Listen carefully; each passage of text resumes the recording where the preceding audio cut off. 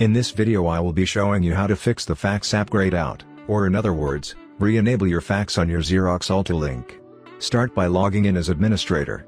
Once you are logged in, select the device app. Then go to Tools, App Settings, Fax App. Select Fax Setup, and then choose your country. Select Next. Type in the fax phone number and the name you want others to see when you send a fax. Select whether you send and receive faxes, only send, or only receive. Select Next. Select Complete Setup and restart device. Once your machine reboots, your fax icon will be re-enabled and ready to use. Thanks so much for watching. Please feel free to reach out if you need any Xerox or IT technical support. Give us a call or email and we'll get you on the schedule and get you all taken care of. Thanks again.